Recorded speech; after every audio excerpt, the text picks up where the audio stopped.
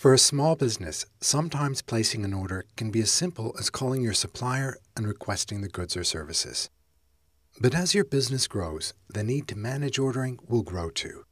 And that's where purchase orders in Xero will help put you in control of purchasing from your suppliers. So you both know exactly what's been ordered, the agreed cost, and when and where it should be delivered. In Purchases, create your purchase order and fill out the order details. You'll notice the fields and drop-downs are the perfect size for touch-friendly devices too. Ideal for when you're on the move or on site and need to create an order right then and there. When it comes to ordering, the delivery address can change all the time, so you can add in a one-off address or select from a growing list that you can keep adding to.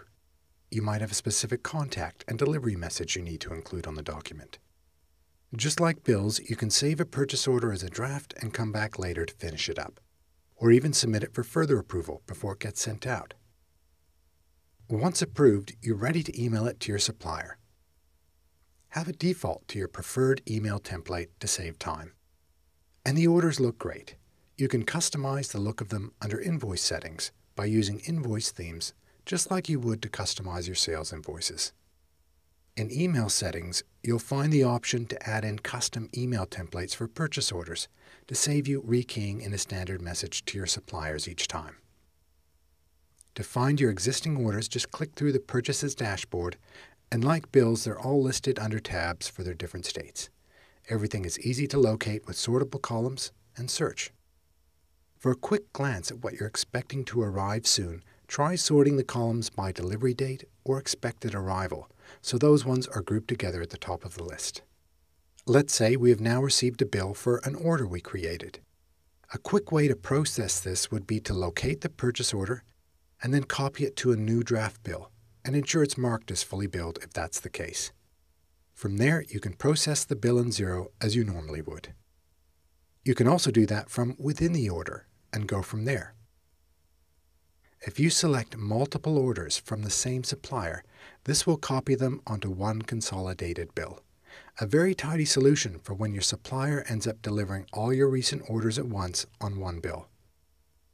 If the order has only been partially fulfilled and there's still another bill on its way for the remaining goods or services yet to be delivered, then copy the order to a bill but leave the Mark as fully billed box unticked for now, and adjust the draft bill accordingly. When you're billed for the rest, simply copy the order to a bill again, and this time mark it as fully billed. You can easily cross-reference an order to a bill from the link in History and Notes, and there you'll find a complete audit trail of what actions have been carried out with the order and by whom.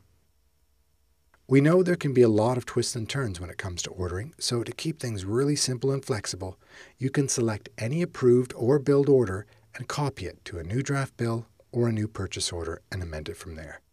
A real time saver for when you need to create a new order that's similar to previous ones. You can even copy an order to a sales invoice for when you've ordered goods to on-sell to your customers.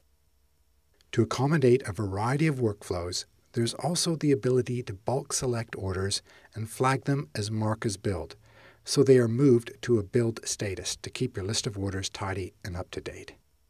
Working this way does not create a draft bill for the order in the process. It just changes the status of the order to billed, perfect for carrying out a bit of housekeeping. Purchase orders in Xero. Simple, powerful, and flexible. Get your ordering right every time.